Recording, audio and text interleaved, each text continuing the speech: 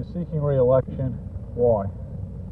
Well, I want to finish the programs that I've started, particularly those that deal with the revitalization of the inner city. Well, I think that I've demonstrated in my term on the council the things that I've worked on relate to people. The 10-cent bus fare, the utility rate, outside consultant, the consumer affairs ordinances that we've brought forward, the tough zoning decisions that I've made, the no votes in the areas of the Turtle Creek high-rise. I think those are things that relate to people, and I think that we're going to see those things in the coming 2 years more and more.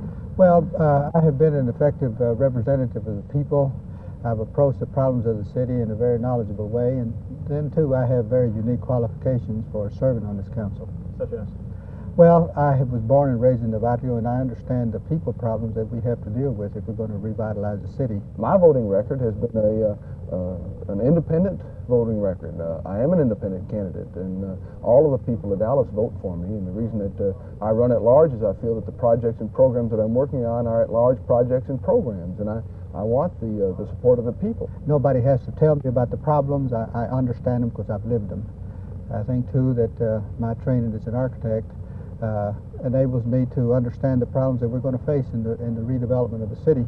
He's a CCA candidate, and his voting record is a CCA voting record. As a businessman, I pay taxes, and I'm sensitive to the burden that the taxpayer carries whenever we develop new programs to deal with the problems in the community.